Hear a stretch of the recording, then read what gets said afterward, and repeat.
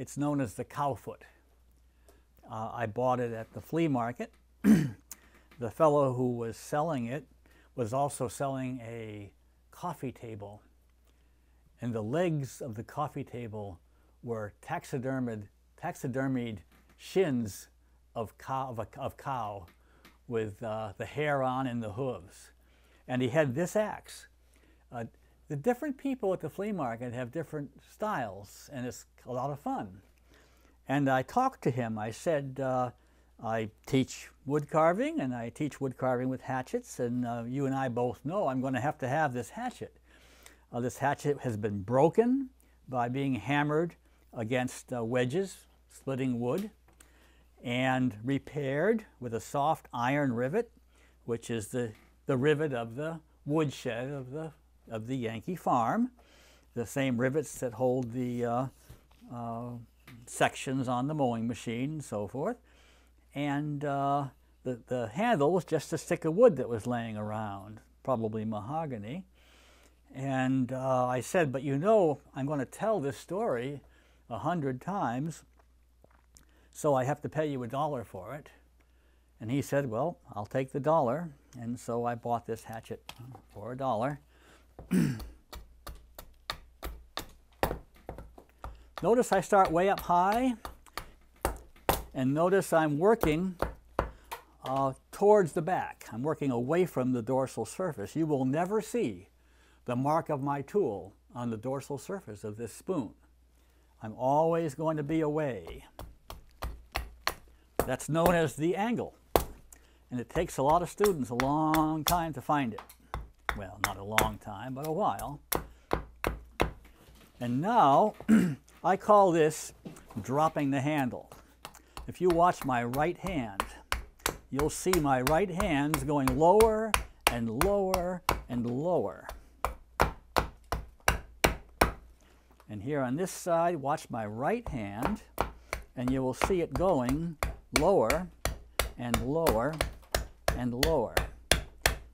And if I got this right, I will wind up with a very thin edge. Here is my spoon, and now I have defined the end of the bowl. We need to know where the end of the bowl is before we know where the handle begins. To begin the handle, I'm going to go, these are my workshop tools, and to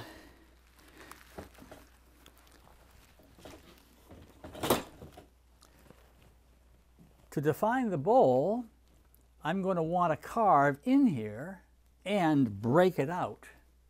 So I have chosen a thick axe. That is an axe with a thick bevel, an axe that has a thick bevel rather than a thin bevel.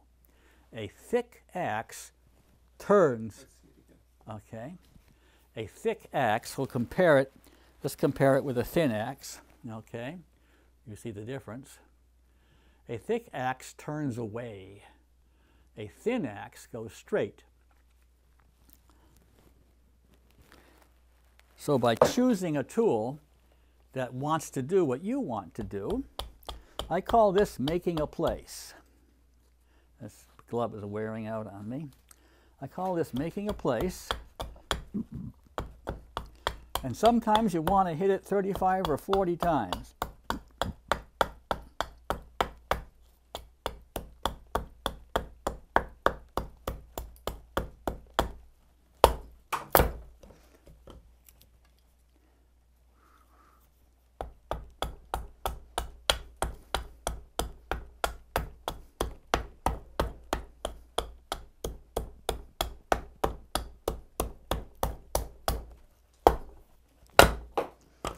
And the question is, how many times do you want to do this? The handle now is not too thin, is it? So I'm going to do this process as long as I dare, until the handle gets thin enough to sort of scare me. So now you're beginning to see, John, why I chose this spoon. There's more to it. And I can teach more, I can show more by using it. It's also a lovely spoon. Okay, here we are. One more time.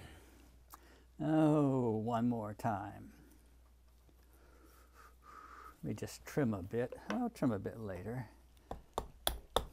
I've finally gotten around to the back, so I can trim a bit up here.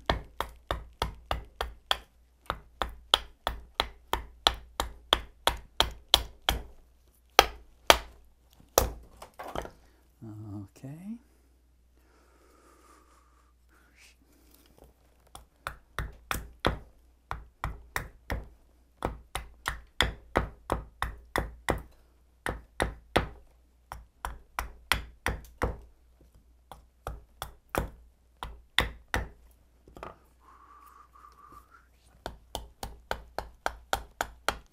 Careful. I didn't even check because I'm working evenly.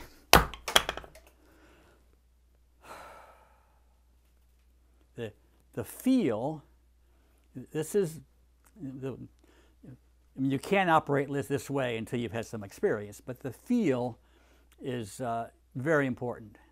And you know, a beginner will check it more often. But I don't want to check. I want it to be perfect, or I don't want it. So I'm going to run the process honestly and take what I get or lose it. And this is what I've gotten. And so far, so good. So I'm going to throw out another question. Yeah. Mm-hmm. The concept of checking and perfect. Mm-hmm. You say you don't want to check it because you want it to be perfect. Exactly. So I would think just the opposite. Yeah. The more you check it, the more perfect you are. Yeah. The more you know you're moving towards perfect. Yeah. No. I'm a Zen artist, and this is what we have. What your question you've asked has elicited the meaning of Zen. So there it is. It's a very, very interesting spoon making. I think this spoon is for you, the user, but it is not for you.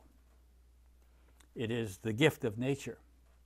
And if you can make your peace with it, make a relationship with it, you have a good marriage. You have a relationship that is valuable, and it will be good for your soul as well as your soup. And the minute you start talking about this stuff, it goes downhill. But it was a very good question. When you're talking about this stuff before you know you're talking about this stuff, then you're getting it. Okay, so it only needs to be refined here, and we can do that with axe or knife. The process we're involved here, of course, is splitting is very effective. Bang, one hit, you've got the spoon. 2 hits. Chopping is less effective, but far more effective than carving. And so we're working from the, well, you can hear me what I'm saying. So let's try this knife. These, this knife has a story. This isn't, I made this, but it's a Indian concept. Someday I'll tell the story of this knife. It will take a while, but it will make for a very good presentation. This I might have done before I started the handle.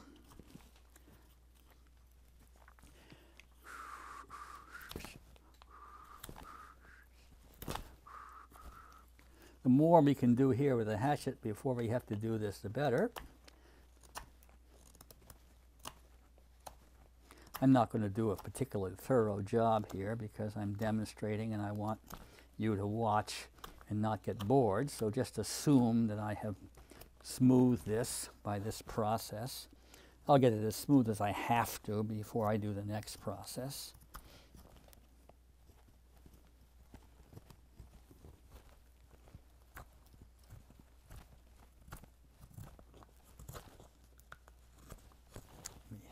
in a little more here. Notice I am working, I call this working inside the embrace. My hands are outside my work and I'm pulling towards my body. But what I'm doing, if you see the angle of the knife, I'm pulling the handle of the knife and allowing the blade of the knife to trail. So I'm pulling the handle right into my body, but the blade is not facing me. So I have power and safety and control to some degree.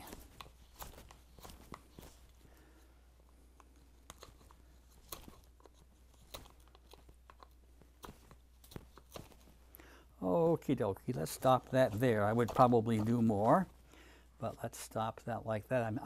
I'm just having this personal paranoid feeling that my audience is getting bored. Oh, listen to that. You hear that sound? Yeah. I once demonstrated for a grade school class, and of course, when you demonstrate for a grade school class, the next day they all send you thank you notes. And the entire class sent me drawings of frogs. It's what excited them, was that sound. This tool, which I call a plumper, is not a Western tool. It's not a Yankee tool. It's not a tool from my culture. This is a third world tool. All the wood carving done in the third world is done with what I call plumpers. And I'll show you some third world plumpers some other time. But all you need to do is stick a nail into a club and hammer the end to sharp, and you can bang away in hollow wood. But this is the way I prefer to hollow wood. And this is just a time saver. You don't have to. Now you remember I said when I split this out ages ago, you're probably getting tired now, you remember that I said, because I can't see this black flaw on the outside, therefore I must be able to dig it out. I must be able to carve below it and get it out of the bowl. So let's just see if we can.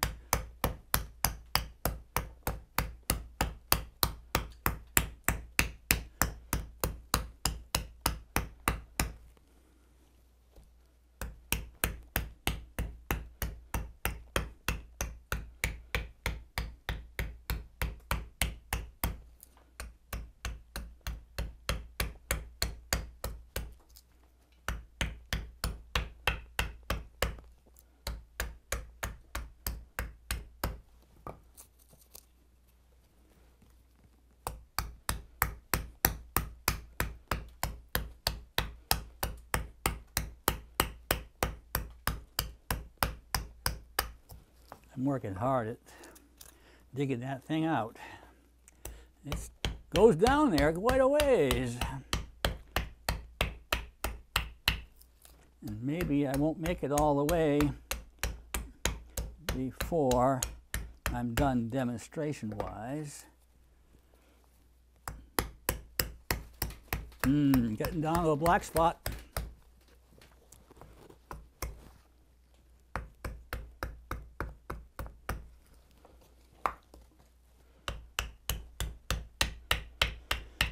No fair digging it out. Got to keep the bowl even all the way through. It's getting pretty tight there.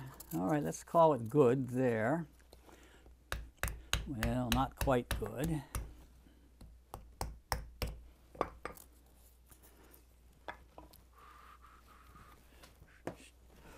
Okay. And the last carving is done with the bent knife. And I started before bent knives were available. the bent knife was unknown. It was known historically, but unknown as a common tool in the workshop. There were none available for sale. I had a few knife makers make them for me, but this one I made myself, and I forged that out of a straight razor, and got lucky. You know, the way a wood carver makes a knife is you make 20 and throw away 19, and I didn't have to throw away that many, but this is the shape I found worked, and I started out with this and use it a lot still. And interesting thing about it is it can be reversed. You see how I'm reversing it here. You can reverse it. There's always one bad corner when you're shaving out a bowl. And I wonder where Asa put my glove. Let me see. Not that one. This one. And it's very handy sometimes to just work into the palm of your hand. So as you see, this has been repaired so many times. I can put it right here, see, and I can come at it like this. And I made this knife with no knowledge. And just last week, a friend of mine loaned me a contemporary woodworking magazine. And because there was this article about a fellow who was making spoons, and son of a gun, his knife was almost exactly this shape. So somebody else, a manufacturer, I had no idea where he is or where to buy him, but a manufacturer somewhere, I don't think this fellow didn't make his tools, discovered the same thing I did. That this is a very nice shape for a spoon maker's bent knife. So if you want to make yourself one or find one in the catalog, that's essentially what you're looking for. I was interviewed one time in about 1974, and the fellow interviewing me described this blade in his finished piece as a breaking wave. I suppose you got it. I suppose that's pretty close. That's pretty close. So this is now ready to be dried, by which the term I use is fired, which I'll get into someday, but not today.